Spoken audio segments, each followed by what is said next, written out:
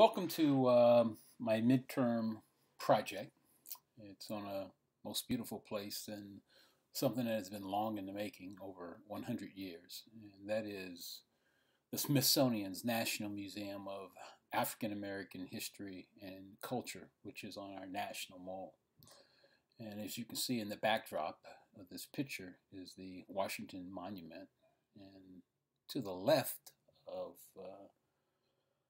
the museum is the National Museum of American History. So it took a lot to get this project on the mall, but when they decided to finally make sure it was on our national mall, they put it in a picturesque setting and in a pivotal place to give it the respect that it deserved.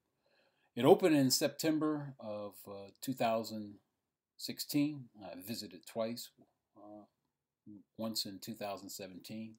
January 10th, and the other time, November 10th, 2018. I wanted to give you a background in terms of how the museum came to be. It's been over a century in the making. In 1916, a group of African American leaders came together to create a national memorial building dedicated as a tribute to the Negro's contribution to the achievements of America. Initially, it was to honor the black soldiers and sailors who had battled in the Union Army during the Civil War, and then they expanded it from there. And that came about because in 1915 was the 50th anniversary celebration of the Civil War, and they had events surrounding that, and this came out of that time period, mainly because of discrimination that was traditionally hoisted upon the black Union soldiers who had fought in the Civil War. In 1926, you see this picture. It says a National Negro Memorial at Washington. That was never built, but that's what they were proposing.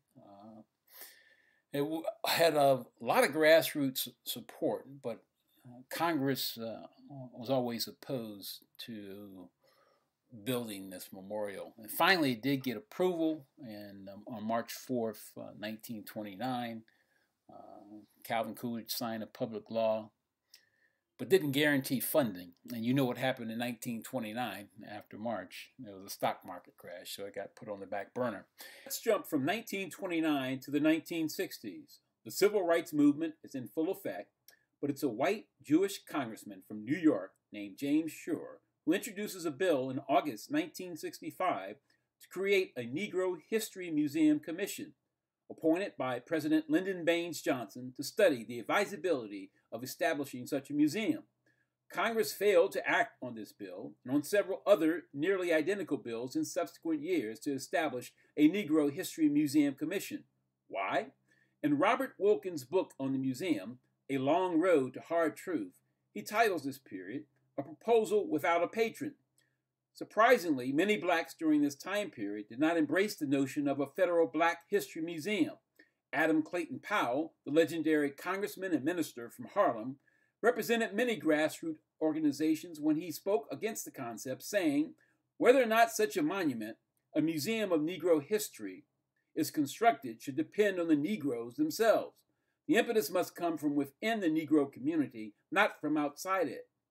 Local congressmen from Boston, Detroit, and Chicago opposed the museum because they felt a federal effort could detract or draw support away from local black museums in their cities that were already functioning. But Congressman James Shore was not to be deterred. The term ally is popular today, but Shore is more than an ally. He was an accomplice. In 1967, a group of congressmen led by Shore introduced a slightly modified bill that sought to establish a commission for the study of Negro history and culture. The bill eventually gained an audience in March 1968 before the House Select Committee on Labor. 1968, what a year! Definitely the most pivotal year in the decade, one of the most pivotal years in the history of our country. So pivotal that the National Museum of African American History and Culture has a wing dedicated to the year, A Change in America, 1968 and Beyond, which features a wing, Events of 1968.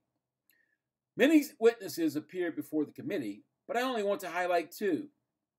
Jackie Robinson, the Baseball Hall of Famer who broke the color barrier in Major League Baseball, and James Baldwin, esteemed writer and social critic. Robinson observed that many sins of commission had been committed against African Americans, including exploitation, racial discrimination, and violence. But he also asserted that the sins of omission had been just as bad.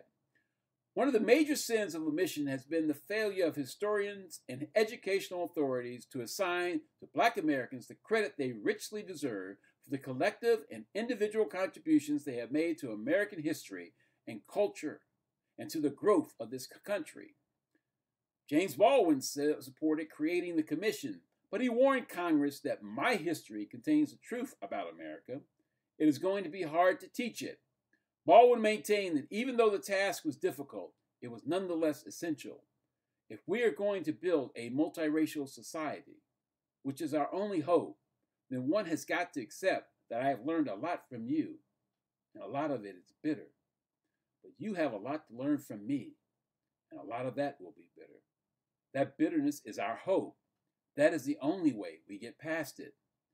Baldwin explained that white and Black America were interconnected and could not be separated. I am the flesh of your flesh and bone of your bone. I have been here as long as you have been here. Longer. I paid for it as much as you have. It is my country too. Do recognize that is the whole question. My history and culture has got to be taught. It is yours. To cut a long story short, the commission bill came up for debate in September 1968. Passed the House by a significant majority, but died in the Senate, again dashing hope for establishing the commission. What you might not know, unless you're from the state of Ohio, is that since 1988, there's been a museum in Wilberforce, Ohio, called the National Afro-American Museum and Cultural Center. Congressman Clarence Brown, my namesake, way to go, Clarence, announced legislation days after Martin Luther King Jr. was assassinated to create a national museum and repository of Black history in his home district. Wilberforce was founded in the 1830s by manumitted Black people and had been a center of the abolitionist movement and a station on the Underground Railroad. The Wilberforce Museum was rejected by the National Park Service as an appropriate location for a national museum, and it was determined in 1976 that the Smithsonian Institution should run any such museum if it were ever created. In 1987, I call this guy our protagonist. That's John Lewis, was elected to Congress. And in 1988, he started pushing for a museum. Every year he would have a bill trying to get it approved.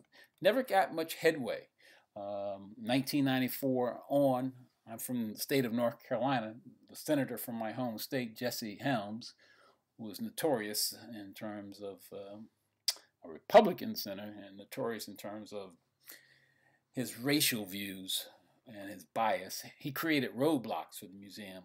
He denounced the museum from the Senate floor and said, once Congress gives the go-ahead for African Americans, how can Congress then say no to Hispanics and the next group and the next group after that? And when John Lewis would propose it, Jesse would bring people up and bring it up and fight against it. So in 1996, because Helms is what now I call our antagonist. So we got John Lewis, the protagonist, Jesse Helms, the antagonist, and then we have a person I call the doer and connector. In 1996, Judge Robert Wilkins enters the fray. He wasn't a judge then. He was in the public defender's office in Washington, D.C. area, I believe. And he eventually got involved and became head of the commission, actually quit his job in the year 2000 so he could fully devote his time making sure that this happened.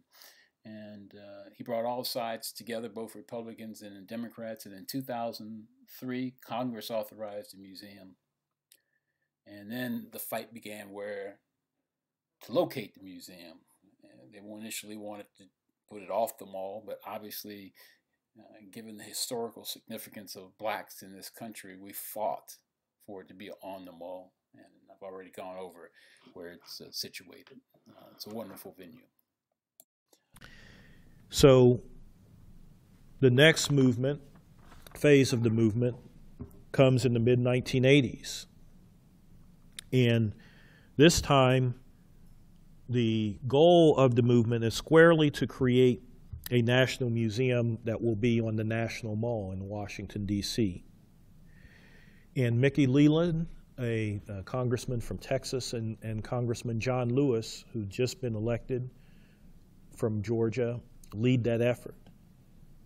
Congressman Leland was tragically killed in a plane crash in Africa while he was visiting some relief and refugee missions that he was working with.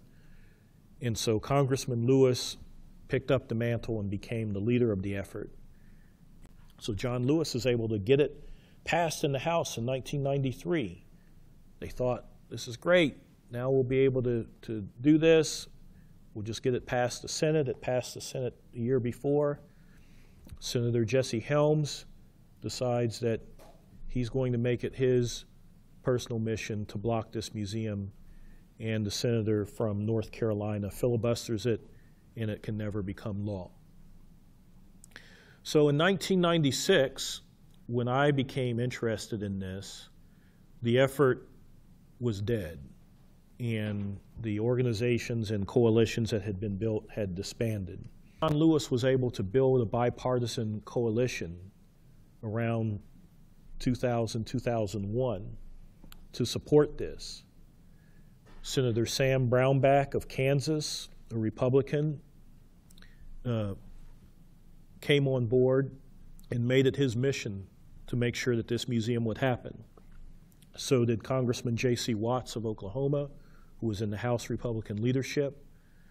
Senator Max Cleland, Lewis's fellow Democrat from Georgia, came on board, and they were the four musketeers, so to speak, who led the effort in the House and the Senate on both sides of the aisle to get this done. And what was amazing was they were able to get all of the leadership on both the Republican and Democratic Party in the Senate and the House behind it, the chair and ranking members of the important authorizing committees and appropriations committees behind it, so that when they introduced the legislation in May of 2001, they had as original sponsors all of these key players. And at that press conference, which I attended, was amazing. You had everyone from the four I've spoken about, Lewis, Brownback, Cleland, and Watts. You had Rick Santorum there, senator from Pennsylvania. You had the new Senator Hillary Rodham Clinton there. You had this assortment, this bipartisan supportment of legislators there. And Senator Brownback even remarked, you don't see this combination of people together doing anything, hardly ever. But they were all there to support this National African American Museum that they thought needed to be built and needed to be built on the National Mall. Things were going great, but we had another issue with timing. Just a few months later, September 11th, 2001, the attacks to the World Trade Center and the Pentagon. And that changed the whole legislative focus in Congress. Things turned towards war, Patriot Act, new Department of Homeland Security, investigating what went wrong, intelligence failures, etc. And it took the steam out of the momentum for this. And we had to kind of go to a plan B, which was to create a presidential commission to further plan and make sure that there would be the fundraising and private support for this museum to get it done. I served on that commission and chaired the site committee because that was a very controversial issue of where this museum would be located. But we investigated sites, and we found sites on the National Mall that we thought were appropriate. And this bipartisan commission unanimously agreed on a report with draft legislation, and we entitled it, "The Time Has Come."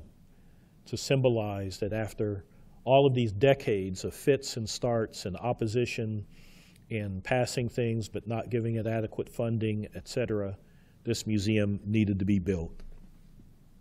And Congress passed the legislation. It passed on a vote of 409 to 9 in the House and by unanimous consent in the Senate. So it had this great bipartisan support.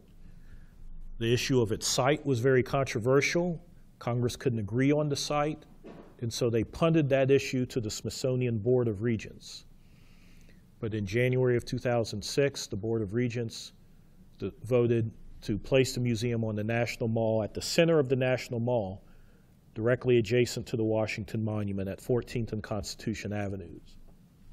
Congressman John Lewis' statement on the groundbreaking in 2012 for the National Museum of African American History and Culture, an idea whose time has finally come. Since 1915, African Americans have called for the construction of a fitting tribute to African American contributions to America's history.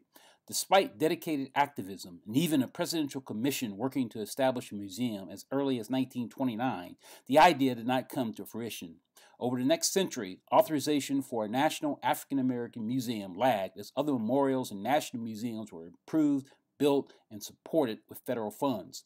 Legislation finally came to establish the National Museum of African American History and Culture in 2003 as a result of renewed private and political advocacy. Selecting a museum site, designing a building, acquiring collections, and growing a staff would take more than a decade. Thank God for John Lewis. President Obama has formally opened the U.S. National Museum of African American History and Culture in Washington, nearly 100 years after it was first proposed by black Civil War veterans. Together with Ruth Bonner, the daughter of a man born a slave in Mississippi, they rang a bell from one of the first churches organized by black people. I know that years from now, like all of you, Michelle and I will be able to come here to this museum and not just bring our kids, but hopefully our grandkids. And together we'll learn about ourselves as Americans, our sufferings, our delights, and our triumphs.